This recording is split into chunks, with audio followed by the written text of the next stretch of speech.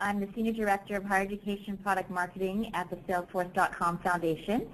Thank you for joining our webinar today, Connected Campus, Building Custom Apps on the Platform.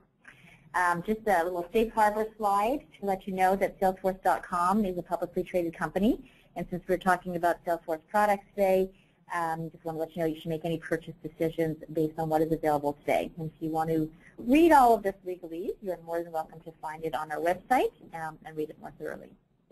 So just a little bit of background on who Salesforce.com and Salesforce.com Foundation are. The Foundation is the nonprofit arm of Salesforce.com. Salesforce.com has actually been named the most innovative company in the world by Forbes magazine for 4 consecutive years. That just came out this week. So we're extremely proud. No other company has done that 4 years in a row. And you know, we're not only been innovative with respect to technology, but we've been very innovative with respect to corporate philanthropy. So here at the Foundation, you know, we're dedicated to helping NGOs and not-for-profit higher ed institutions to connect to their students in a whole new way by leveraging that innovative Salesforce.com technology. So the way that we accomplish our mission, there's 3 ways. We call it the 1-1-1 model. So first and foremost, what we do is we remove the financial obstacle to using that best-in-class technology by offering our solutions at deeply discounted prices to eligible nonprofit colleges and universities. Second, what we do is we reinvest the proceeds from our sales into universities and colleges, and of course our NGOs, into our technology, our partners, and our programs, and then support our grant strategy to build healthy communities across the globe. And we've been heavily invested in STEM all around the country, in STEM and education. And then finally, every Salesforce.com employee can dedicate 1% of their time to volunteering. That translates into 6 paid volunteer days a year, so they can invest and support their communities in ways that they're passionate about. So to date, Salesforce Foundation has given over 23,000 nonprofit organizations using Salesforce. We've given away over $68 million in grants, and we have given over 680,000 hours of service to communities around the world. But you know, I truly believe that our greatest impact is with our technology. So again, those 23,000 customers who are using Salesforce, you know, what we do is we really take a stand of what we term sort of helping our customers become a connected campus by putting the students at the core and better connecting with all your constituents across the entire life cycle on all devices using cloud, mobile, and social technologies. So today, what we're going to do is we're actually going to focus on not all of these solutions, but we're going to focus on the platform that makes all of those solutions possible. Specifically, we're going to talk about how you can build custom apps on that single platform to help you meet the unique needs of your school.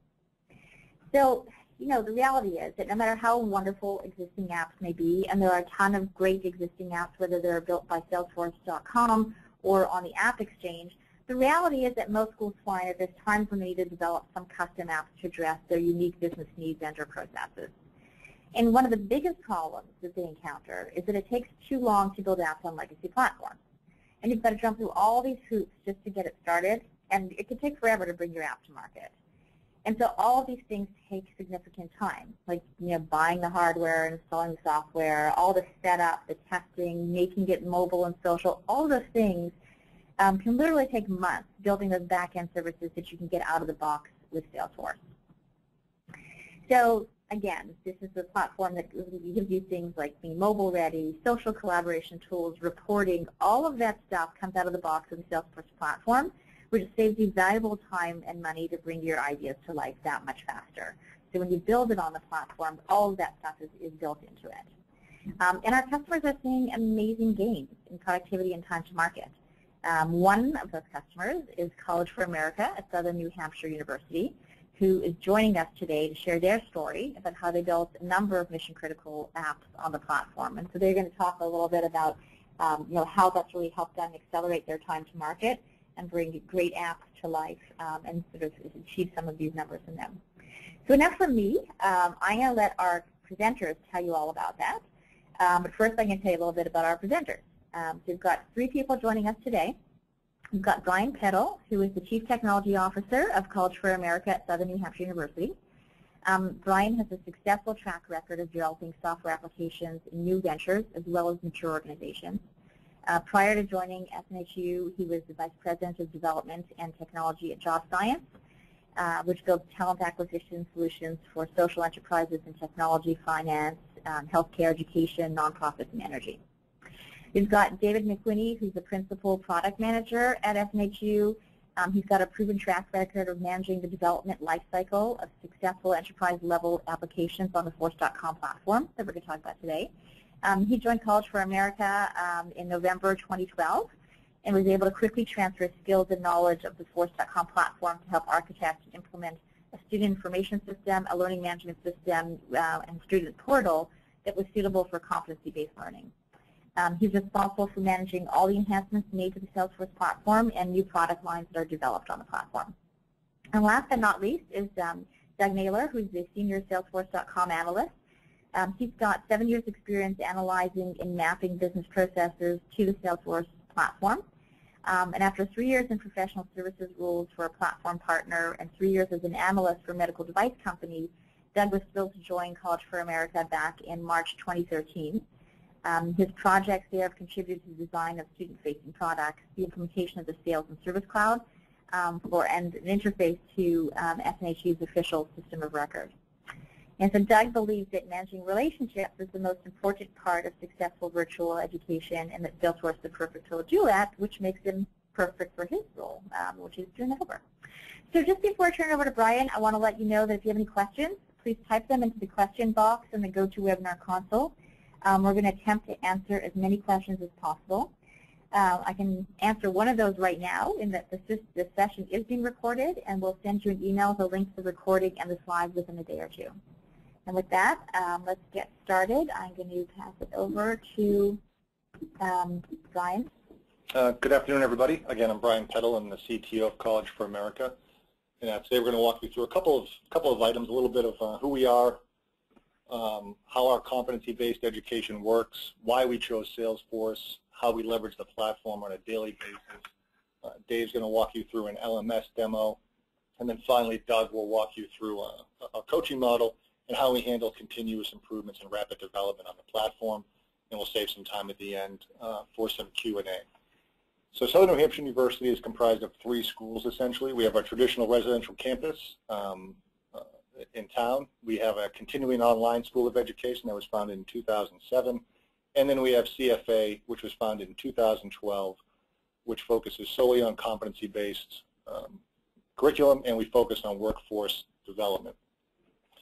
So College for America is designed for working adults and their employers. It's designed for those 40 million working adults who might have some college credit but no degree. Our program is built to be affordable. The cost is $2,500 a year. It's accessible, it's online, flexible, and project-based, and it's applicable. It's competency-based. So what we're trying to do here is close the skills gap in the workforce. We work with partners and employers such as Delta Dental, Anthem Blue Cross, McDonald's, ConAgra.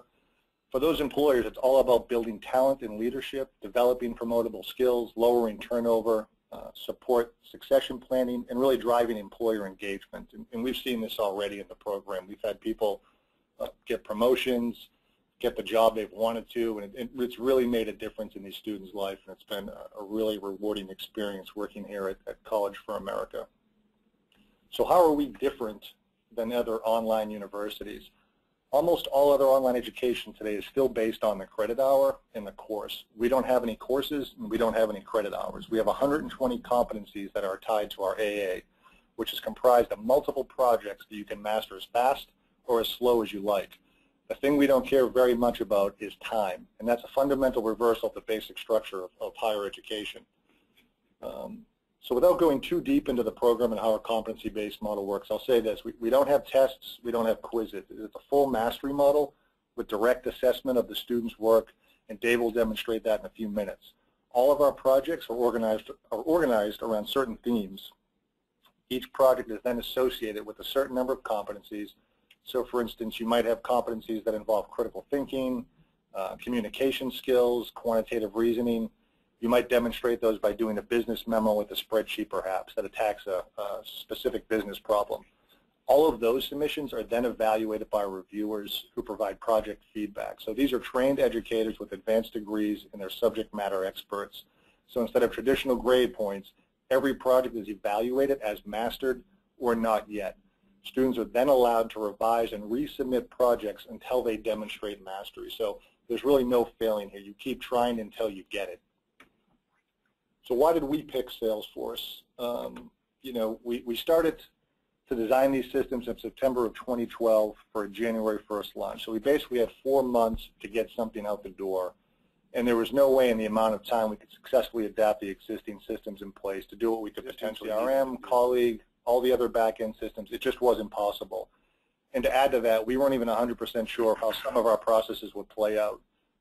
You know, it was often said around here we were building a plane while we were flying it.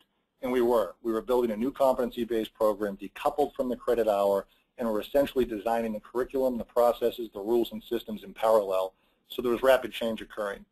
Salesforce allowed us to iterate rapidly and get immediate feedback from all the stakeholders. We're essentially doing Agile at an extreme level.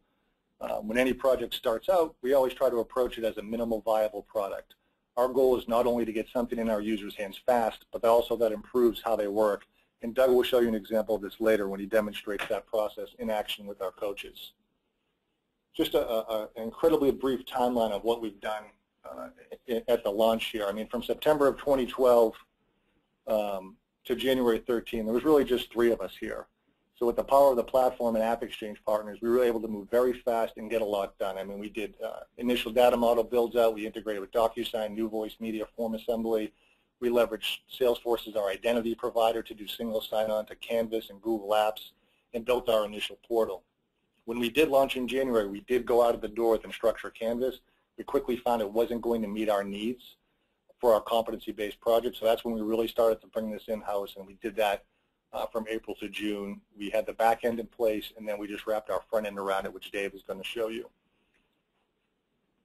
So right now, I'm going to hand this. I'm sorry, leveraging the platform. Just one more thing, as you can see here, before I give it over to Dave, because I'm really excited about the next slide. Sorry.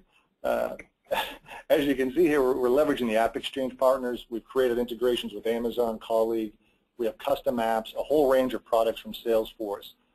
The one thing we found over the past 2 years is once our internal users got a taste of Salesforce, they wanted more of it. So little by little, we've rolled out more and more.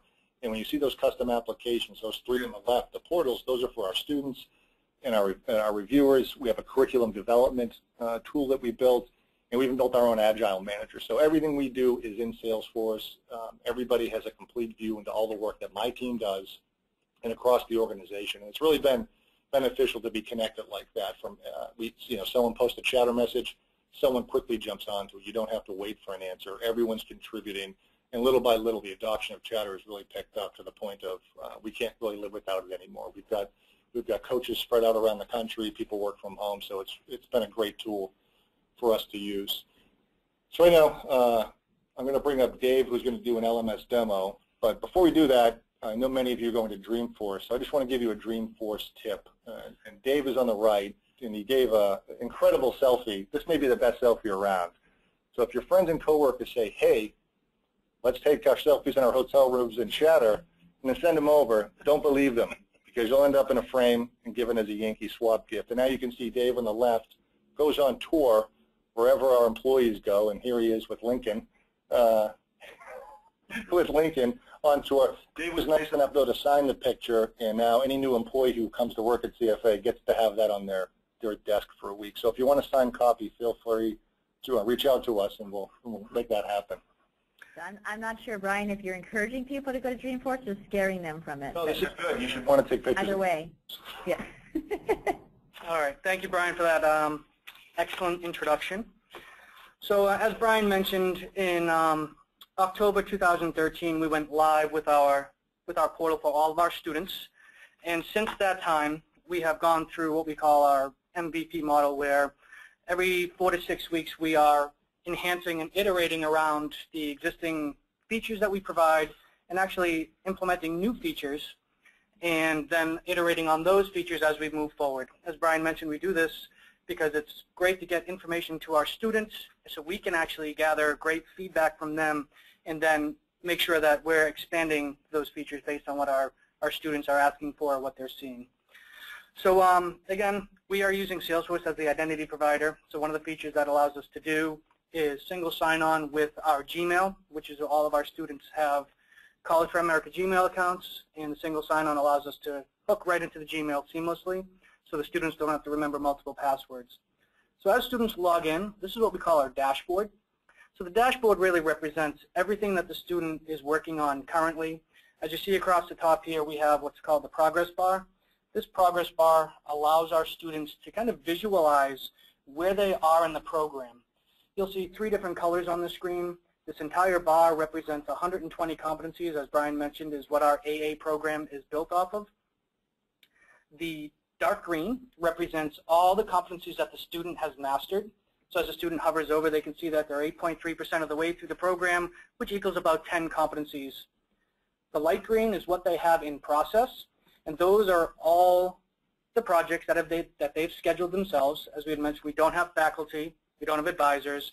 What we do is we provide the student the goals that they're going to be working on in any given term, and then it's up to the student to actually schedule those projects and start to work on them self-paced or with the help of a coach that helps guide them through the system, which we'll talk about as we move forward. So as you can see here, this test student has would be 24.2% of the way through the program and 29 competencies if they master all the projects that they've scheduled for themselves. So the activity feed is kind of like their lifeline. This is what they're currently working on. You'll see that these are projects that they have scheduled that they're in progress. So the student can quickly see and visualize where the status or what the status is of every single project that they have open. Our coaches kind of coach our students to have no more than 3 or 4 projects open at one time, because they feel that's the sweet spot of them moving through the system. If you have too much open, they kind of overwhelm themselves. On the home page of the dashboard, the student also has access to communicating directly with their coach. So if they click on their face, this takes us to what we call the student coach chat panel. And what this is leveraging is actually private messaging on Salesforce, which comes right out of the box. However, through the power of the platform and the amount of times that Salesforce pushes releases out to us 3 times a year, and I believe the spring release, they allowed us to use community seats, or allowed everyone to let community seats use the private chat feature. And prior to this feature, we actually had to create a new object that hung off of our student contact object, and then we actually used the chatter feed on that particular object to communicate. It would suffice at the beginning, but what that actually did was that posted messages that the student was going back and forth with the coach up into the actual all-company chatter feed, and it kind of made a mess for these coaches to kind of filter out and find the exact information that the student is sending. So with the power of these updates, we were able to actually quickly iterate and change the way that this page evolved or functioned, and we're now using private messaging between the coach and the student. So the coach can now, as a full license of Salesforce, can actually just click into their chatter feed, go into their private messages, and see all the communication between them and any of their students that are trying to reach out to them. And another great power of the platform out of the box is, since Chatter has its own set of permissions around when a user would like to get an email, one of those features is now the coach is going to get emails directly from the system, which allows them to actually reply to those emails, which will actually set itself right back into the chatter feed and go back to the student, and then vice versa. The student gets the email letting them know. So the student doesn't necessarily have to live in the platform to see this communication going back and forth. It all flows out of the system seamlessly. We don't have to code that. It comes right with Salesforce, and it was very easy to implement. And the last main feature that we see on the dashboard is the student's to-do. This is more of, again, a honey-do list. It allows the student to create some personal to-dos that they'd like to do, like call my coach. When they're done, when they finish their coach, they can actually check that off, and the next time they hit this page, it's gone. It allows the student to fill this up with resources that they'd like to work on for any given project. As you can see here, on top of Mount Rubric, which I'll show you in a moment, is a project within our program. And these are actual links to resources that will open up that we have tied to our program. And one other element in the orientation is in the checklist is the orientation checklist. So when new students are onboarded, they have a checklist of things they need to do as new students, whether it's be call a coach, fill out a form. That would show up on the right-hand side as well. Thank you, Brian. So as Brian also mentioned that we have 120 competencies. Those competencies are wrapped around 20 goals. And again, what we found out is when we were in the Canvas model, we had opened up all 20 goals to all of our students right from the beginning of the actual program. And we had the student working with their coach kind of choose which goals they should actually start on. What we quickly found is the majority of our students found that overwhelming and didn't quite know where to start. So they kind of really wanted a prescriptive model where we're going to kind of help them and guide them in where we feel they should start.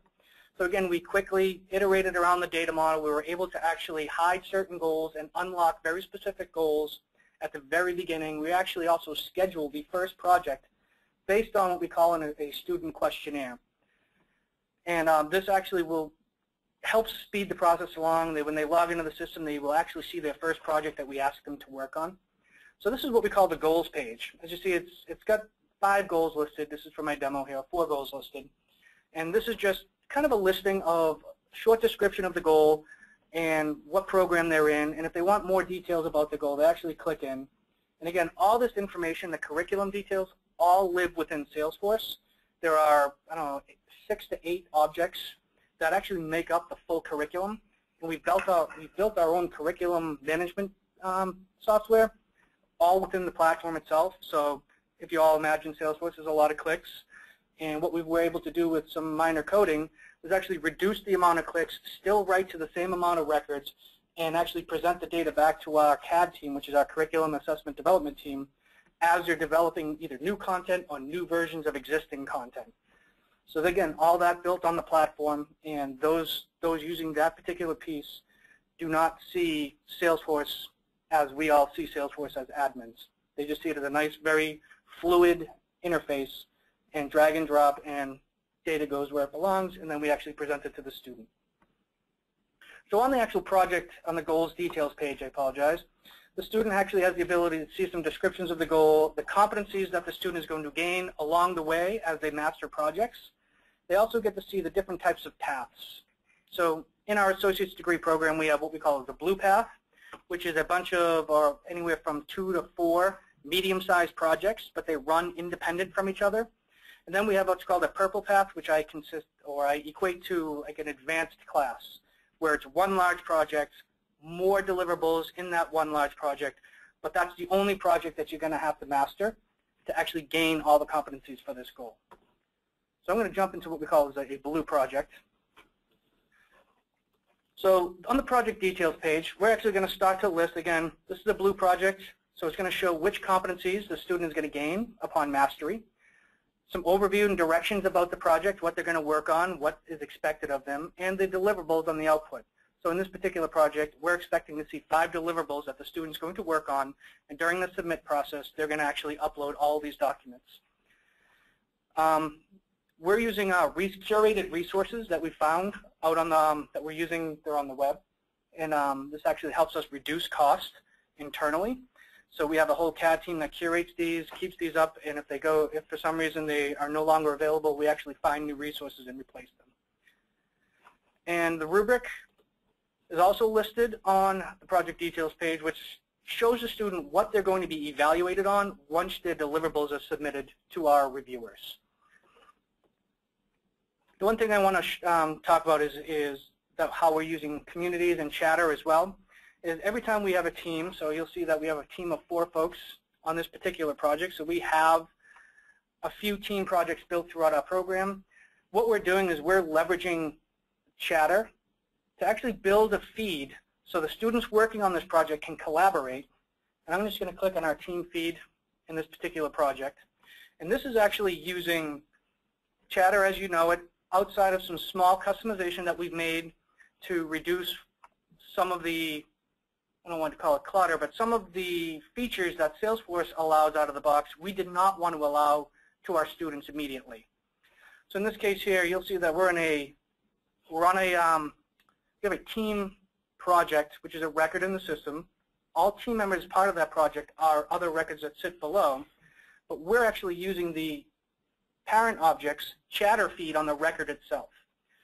Our initial goal, or initial go-around, was going to be creating groups, but Salesforce does have a limit on the amount of groups that you can actually create in an org. So instead of running into that limit at some point, what we've done is we've actually taken a record feed that has no group relationship at all.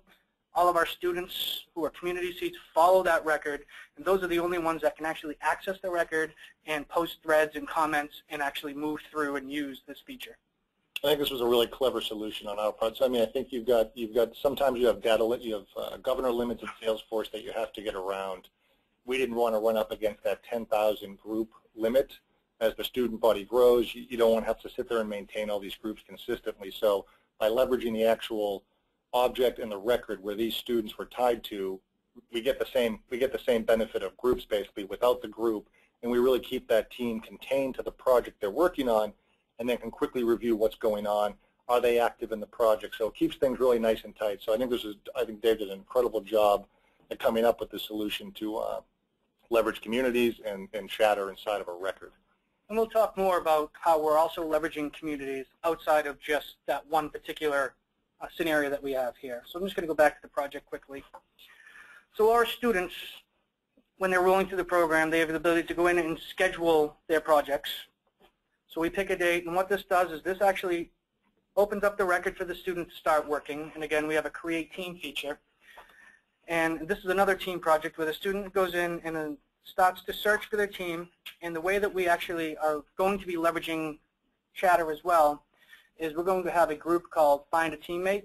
And within that group, they're actually going to try to find people working on the same projects. And then, and I'm not going to be able to show you because there aren't going to be any students, but if there were students that also had this team project scheduled, all I have to do is type ahead and it would find the person that is working on the same project as I am that is not already part of a team.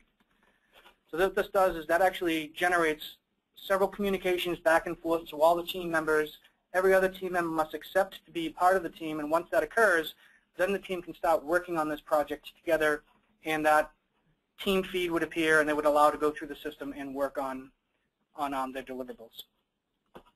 So students also have to submit their work. So since we're up in the cloud, there's no faculty, they're not handing in papers, they're not faxing in papers. They're going to use the platform itself, and this is where they're going to submit all their electronic deliverables.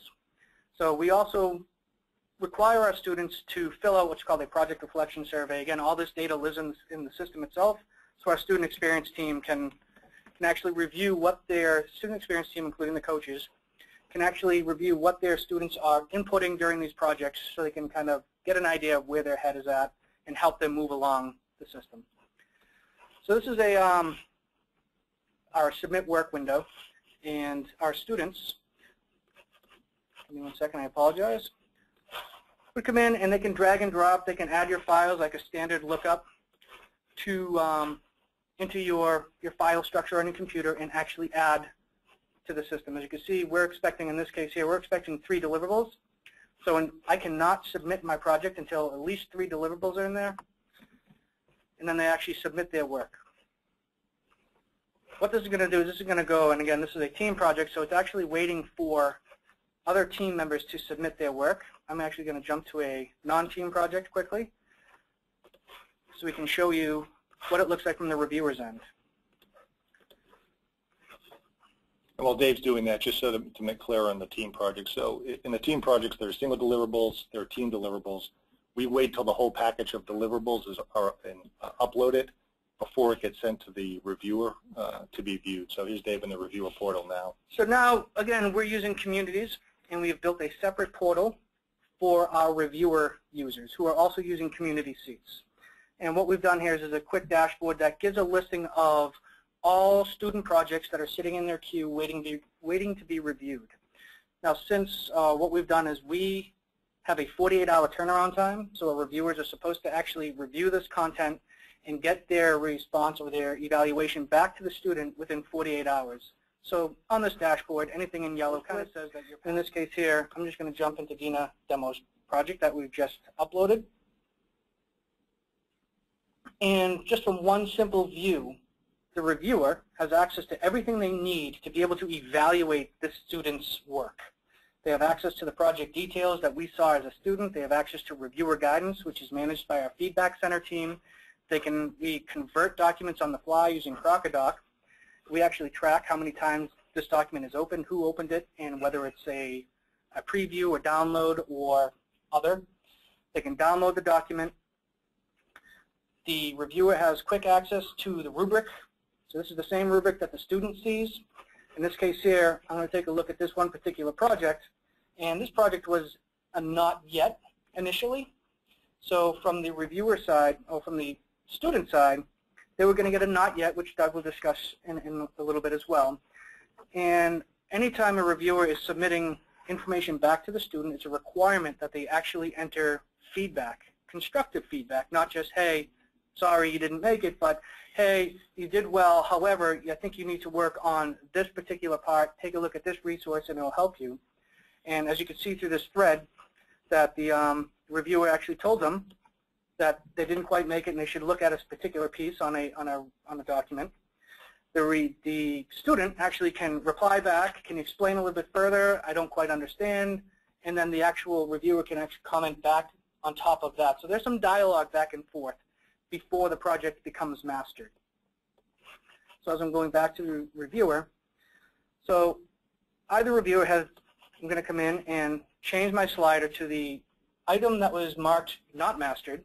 I'm going to master that and put in some test feedback. So at this point, the reviewer is going to record and send and bring the project back into the student's hand. So it leaves the portal, it's off the reviewer's screen, so it's really just a run list of what the reviewer has to do.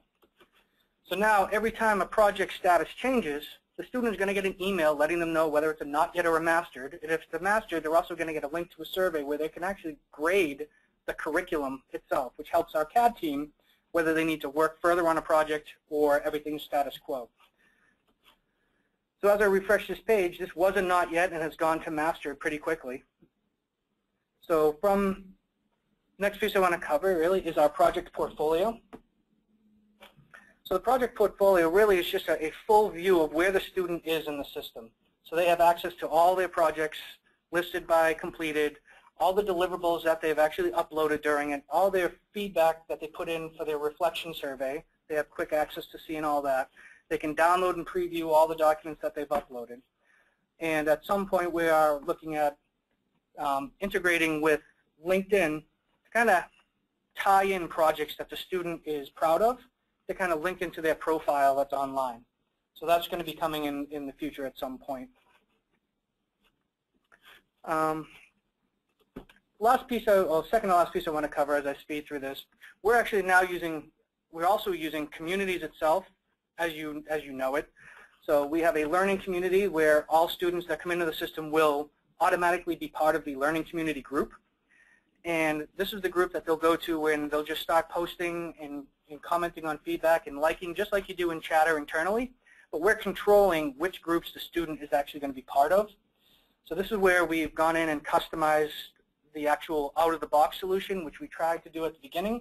But we found that there are just so many features that are wonderful, but we just quite weren't ready for everything to be exposed to the student, and you couldn't get down to that granular level to shutting pieces off.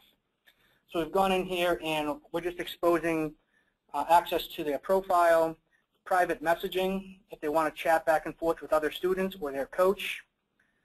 This is just a general feed, the same feed that they drop to here. We use a custom setting to drop them to a default group when they actually access the feed, and all the groups that the student may be part of. So we have a little news and alerts here where students can come in and when we launch this piece, this one is not out yet, but when we launch this out to our students, students will only be able to read the actual campus news and comment, and we're going to actually have settings to whether they can even comment, so they can like and look at any upcoming features, whether we are pushing a new program or there's sign up for our virtual football team, stuff of that nature. We're trying to partner with Madden Football to get a CFA Madden football team out there since we're in the cloud. Just one thing on this. As Dave mentioned, as we talk about minimal viable product, Dave did mention we went out of the gate with just standard chatter communities as is. It didn't. We did a proof of concept. We found out what we liked, what we didn't like. Before we even spent, that was all configuration based. So before we spent any time developing something custom with custom code, we knew exactly what we needed. And what Dave is showing you here and what he showed you earlier with the team project took our team about 3 days to put together from going from that test with out-of-the-box functionality to what he showed you earlier. So it's really rapid development once you know exactly what you need to get done. I know Dave's got a couple other things to show here. If he can just jump in real quick. I mean, we integrate case management in here. We've integrated knowledge management in here, knowledge bases here. So everything's built into the system on the Salesforce side. And again, everything you see here is built on the Salesforce platform. This isn't a separate LMS. This is 100% Salesforce using community licenses, and all our students get licenses. What happens is when they register, we immediately provision a user for them on Salesforce, and at the same time provision a user on Google. So it all happens pretty quick. We're running a little tight on time, and I want to get to Doug, so if Dave, you can pop up that deck again. We'll slide over and get Doug talking. Go right there. So real quick, I'm going to have Doug come in here. And again, this is another great example demonstrating minimal viable product is what Doug's going to show you next. Over the past year, our coaches have been learning just as we've been learning. And as I mentioned, we had and have had a lot of parallel development going on. You know, one day I was sitting in one of the coaches' meetings, and it was mentioned that it was taking them about 20 to 30 minutes to prep for a student call. They had to sift through a seemingly endless page of data points. To me, this was just unacceptable and not scalable in the least. So after a few meetings, we knew we wanted to build something easy to use, and we just started calling it just-in-time dashboard. We wanted to surface the right data at the right time in the right way. We were also aware the coaches weren't exactly sure what those data points would be. So this is really where Salesforce comes to the rescue in a big way. Doug's going to show you how he was able to use standard Salesforce functionality and iterate almost daily without writing a single line of code. And this gave the coaches immediate relief while we were learning what was actually important to them. So instead of spending months writing specs and hoping we got it right, we iterated rapidly using the power of the platform. And when it came time to write custom code, we had a really deep understanding of how the coaches were working. So if Doug, you want to take over here and talk about what you guys have been working on. Yes, thanks, Brian.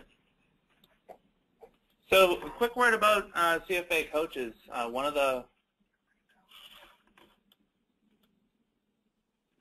think one of the truths about education all over the place and all over the world is that relationships matter to students.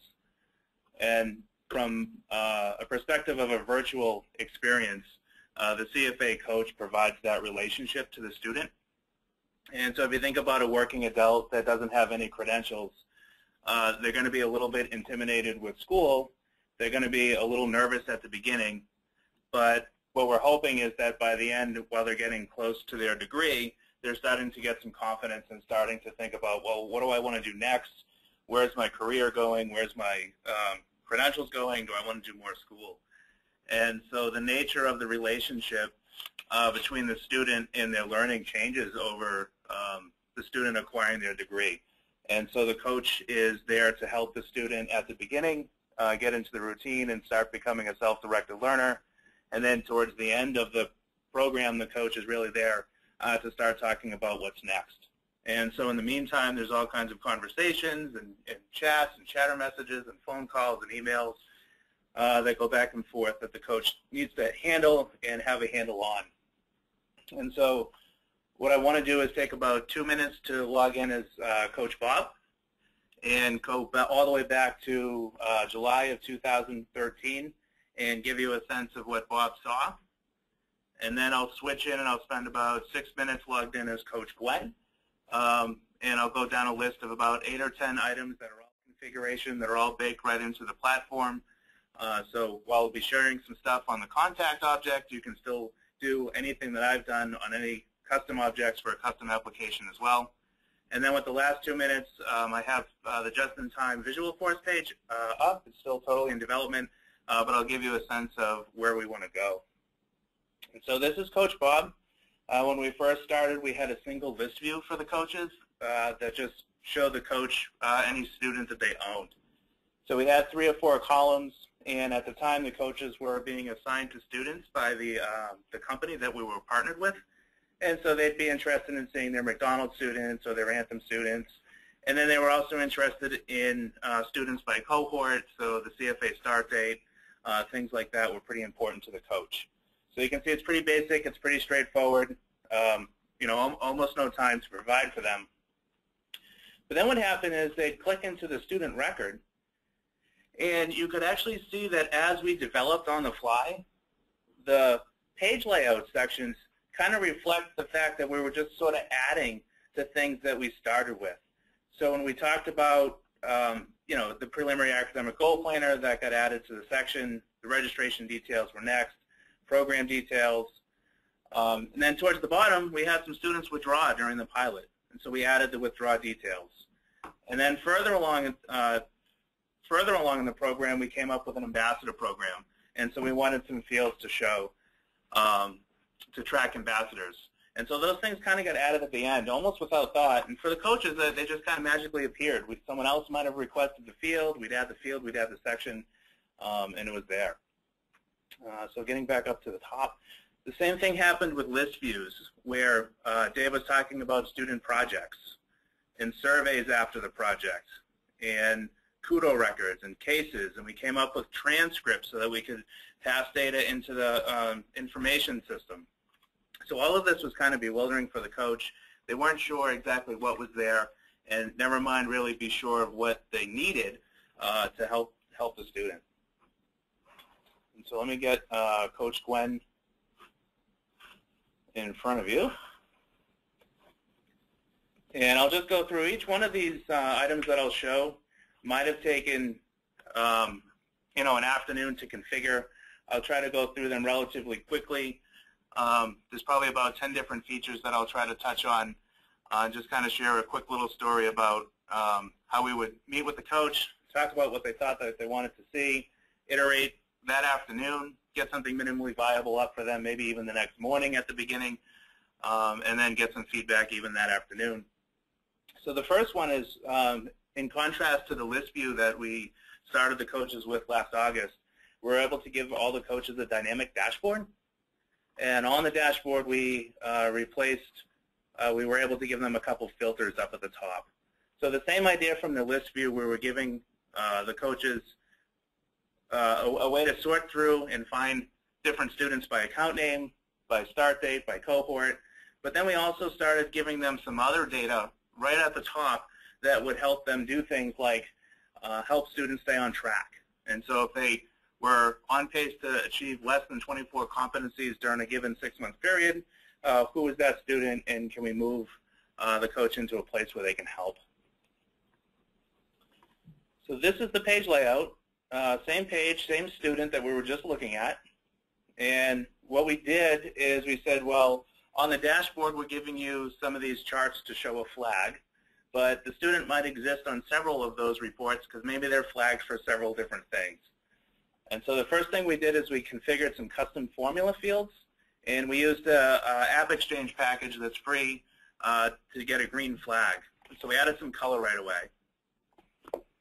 Then the second thing we did in the winter of 2013, Embedded Analytics came out with report charts. So this was a really huge win for these guys. Right at the beginning, we were talking about trying to get some visuals onto the coach detail page. We did have this goal progress bar that you're seeing down here as a visual force component, but again, it was code. They kind of needed to know what they wanted, and changing it was kind of hard. And so the report charts gave us the ability to configure a chart right on the fly. And then as the coaches said, geez, you know what, I want to group this way, I want a bar chart here, maybe a circle chart would be easier to read. All of those kind of things, we're able to just use the native reporting engine and using the chart on a report to change what the coaches saw. The other thing we did is a real quick win was the related lists. And so earlier I showed you a whole bunch of lists that had a whole bunch of information, but we didn't really pay any attention to adjusting the columns or the order that coaches saw things in. And so one of the real early stories, Dave was just sharing with you, hey, these students submit their projects, the evaluator gives you some feedback. So for a student that gets a not yet and they're really struggling, they're going to ask their coach, hey, I can't figure out how to master this project. I've used the resources. I've gotten some feedback from the feedback center. What can you do to help me out? And the coaches would say, geez, I need to see a list of all my students at a not yet status, and I really want to look at their work and the feedback that they're getting. And so what I'll do is I'll just right-click, well, hover over the not yet status. So we just put the status not yet at the top of the related list so they could find it really easily. And then the second thing we did is we configured a link on the student project. So this is a custom object. So what we can do now is we can click right on the link from the student project record, and this opens up a report to, well, there's no link here, but anyways, it's one click, and the coach is able to get direct access to the student's work. And so when I was Coach Bob, I wasn't sure of the student project. I couldn't even find the Not Yet student project. When I clicked onto the student project, I wasn't sure where I had to go to drill down to get to the work. And so with 3 clicks, the coaches were able to do that. So the last thing is we did a publisher action. And so if you look at all the fields that we have and all the things that we present, where to go to find things that you're expected to update after a phone call was a little difficult. And so we replaced the global publisher action with 2 custom actions, and one of which is just a bunch of fields that the coaches might want to update. And really a big win for those guys was just the preferred phone and the preferred email field, so that after a call, if a student said, hey, can you always call me on this, they had that field available. So again, publisher action totally baked into the platform. There's been a few releases against the action over the past couple of releases. Real powerful for us to help focus the coach. So 1 minute left. I'm going to try to bring in and show you where we're going. This is me logged into production. We call this the just-in-time dashboard, and it is a visual force page. And for us, what it's doing is it's marking us from changing to, at the beginning, we weren't sure what the data points were. We weren't sure what the coaches needed. The coaches weren't sure what the coaches needed to help their students along the way. So we've gotten that somewhat figured out to a large degree, to the point now we're using the just-in-time dashboard to do 2 things. One is we're just going to surface all of that information for you on one page. And so, for instance, I'm going to just click on a flag. And so they're able to sort and find any student that's part of any flag, where previously that was 3 or 4 charts. Different reports might have different students. It's all here up front. And then finally what we can do is we're going to put the coaches in a situation where they can take action. And so one of the big deals about having information in front of you is you want to be able to do things with that information.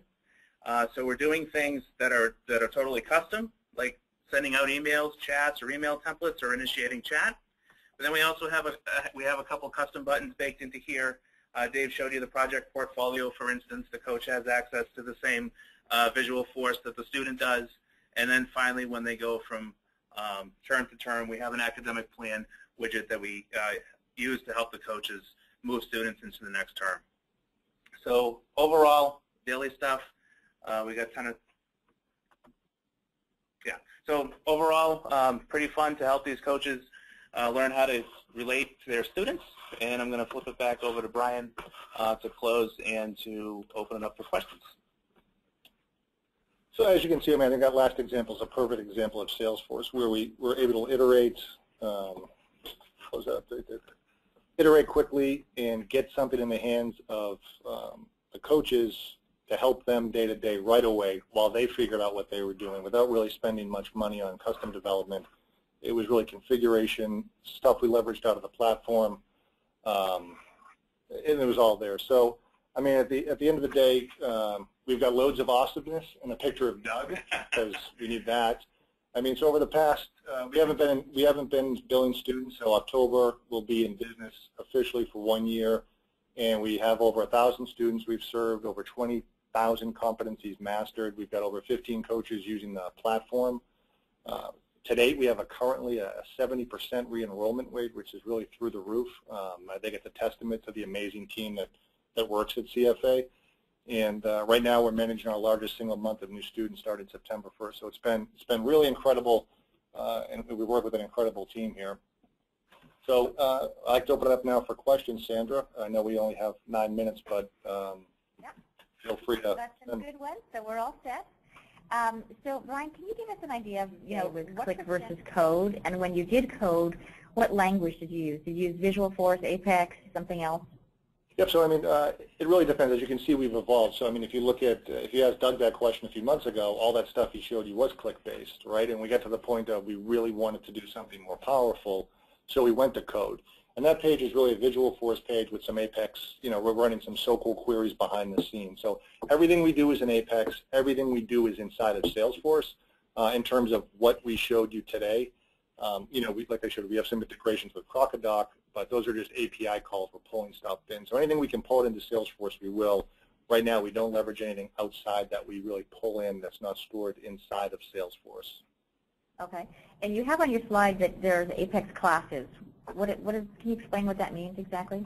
Yeah, I mean, this is our code, right? So this is behind the scenes, the code that really drives a lot of that stuff. And 392 is a lot. I mean, these are things that run the portal that Dave showed you, that run the evaluator portal, that run our curriculum development portal, custom things we built inside during onboarding, our admissions portal. We're building an orientation portal. So that's the code. I mean, if you were to compare that, I saw someone asked about Java. If you were to compare that, that's kind of the Java code here. It's just written. Apex is the Salesforce language for those of you who are new to Salesforce. And can you speak to your use of Salesforce as the SIS? And So what were the key, and if you have any key challenges you had in terms of implementing the system as an SIS, if you can hear that. Yeah, I mean, I think the big thing for us was, as I mentioned at the start, is, we were running on warp speed, and there was no way we could get out of the door with colleague. We were building the rules as we were going along, essentially, and there's no way we could get that integration built in time to leverage that. So as the LMS progressed, the SIS was almost accidental. It just evolved into, we can get this done quickly, we can get it done right away. We made the decisions. I mean, really, the President, Paul LeBlanc, really let us act independently from the rest of the college to try and disrupt education and not be stuck to the ways of maybe the traditional campus or even COSI. So we were lucky. I mean, we got to go really fast. And so we do have an integration point with Colleague now. It's not beautiful. It's been problematic. We're on an older version of Colleague, but we're getting it done. So we built some custom web services on the Colleague side that we'll do a push out. So when a student's enrolled, we'll push some information over. And then right now we're using Scribe to get that information back into Salesforce. That'll eventually change to some custom web services. But again, it's really about getting it done, proving the concept out before we invest deeply into custom web services. Great. Another question about, were there any road bumps in implementing the Salesforce solution, and how did you guys overcome them? I mean, and this is just our opinion on this. I mean, the three guys, so there's two guys with me here, and a lot of the members of my team, they've all had Salesforce experience in the past. Dave, I, and Doug all worked for Job Science, as we mentioned, so we were building apps on the platform for like about 5 years before we got here. So we kind of knew what they were. We knew how to deal with governor limits and how to get around those if we walked into them. Dave mentioned one today, how there was a limit, but you can always get creative. I mean, you just have to think outside the box a little bit to get those things done. So for us, it's been pretty smooth sailing. I think, I wouldn't call it a road bump, but one of the things that does happen when you are cranking out as much work as we are because of the platform, that becomes the norm. So everyone thinks, oh, this is easy for those guys. They can just go drag some stuff around and get it done, and that's not always the case. So, one of the downsides, if it's a downside, is you do hand a lot of power off. I've talked about this a lot. At one point, we weren't even in there a year, and I think we had 700 reports, and we had about 20 people working here. So how that happened, I don't know. But when you hand that power over to people, you then spend some time cleaning up 700 reports and bringing that back down to a realistic number. Yeah, we also, as the coaching team started to ramp up, we weren't able, at the beginning when it was 4 coaches all sitting next to each other, we were able to kind of configure in an afternoon, train the next morning, and iterate, almost on a daily basis. And then as the team ramped up, I still felt like I was able to go that fast, but then there was change management that needed to happen internally. And all like the training documents for new coaches had to get updated, so when they came in, it was seamless. So again, not exactly a speed bump, but that did present some challenges internally on expectations. Well, on that vein, you guys all had experience coming into it. So do you have any words of advice for people who are, starting to create an app on Salesforce and don't have any previous experience? The one thing I would do is document early and document often. Because the one thing you want to make sure of is as you iterate and you don't keep your documents up to speed, you start to lose the consistency of people coming in, trying to train, trying to see how the system works. Or worse off, which we fell into this before, is not documenting until the very end and then trying to catch up, which is a giant nightmare. So document early and often as you release changes. Yeah, and I just to enforce that, I mean, we actually have a tech writer on our team. I mean, we document everything we do. You know, as they mentioned, we release stuff every 4 to 6 weeks roughly. It doesn't get released until the documentation's done, the knowledge base article's done. You know, even for me, I'd want more documentation. I know when you're small like this and you're innovating and you're trying to come up with new ideas, you make decisions 6 weeks ago, you kind of forget why you made them sometimes. So, I mean, it's why did you make that data model change is key. And I think with hiring, you really need to hire some dedicated people. I mean, if you've got, if you're looking to move into Apex and you've got some Java developers on staff, send them to the 530 class, the 501 class at Salesforce. If you've got, you know, SharePoint guys that are administrators, send them to the 201 and 202 classes. Get them trained up. I mean, you can transfer those skills over, but I think you really need to separate. I've seen a lot of companies where they try and mix their admin with their developer. You know, they need to be 2 people if you can afford it. You need a Salesforce administrator. If you can hire someone seasoned, it's well worth it because you learn a lot over time on how to make Salesforce really churn and be super efficient. So if you can hire developers who are developers and admins who are admins, I recommend it. My other 2 cents is I transitioned from a non-tech position into Salesforce, and the success community was enormous for me, and specifically it was enormous like at that 10% where I thought I had almost a full solution ready, and then I couldn't figure out like how to run a formula or how to do a workflow update appropriately. And I could probably give you 100 examples off the top of my head of using the community for a solution. Awesome. Thank you. 2 very quick questions. When you did the single login with Gmail, you're using Salesforce Identity to do that. Is that correct? Correct, yep. Okay, great. And then the last question is, people want to know, Dave, where they can buy your holiday sweater vest. That was Doug. I wore the leather. Sorry, Doug, you're right. That's Doug. I'm reading the question, and I know it's Doug. I just read the question blank. So, yes, that was on the women's rack at Walmart the day before the ugly sweater contest, and it is a winner. Unfortunately, that picture that you saw was taken in July before we went on a company outing. I can't get back to it, but that was July. It was about 85 degrees out, sunny. I don't know where the umbrella came from, but it was a great day in the lake. And when you're amongst the clouds, it's always a good day, right? Because the clouds. Exactly. Exactly. So I just want to thank Brian and Dave and Doug for presenting today. I want to thank everyone for attending. As I said, the session is recorded and the slides will be available, so we'll send you an email in the next day or 2 where you can access that. And thanks again for sharing how you're using Salesforce to build custom apps. Yeah, and if anyone has questions after you didn't get your question answered, you can reach me on Twitter. You can find us. I mean, just Google around on LinkedIn. It's Doug Mailer, David McWhinney, Brian Peddle. We'll be happy to get back to you. Fantastic. Thanks, everybody. Have a good day. Thanks, everybody. Thank you.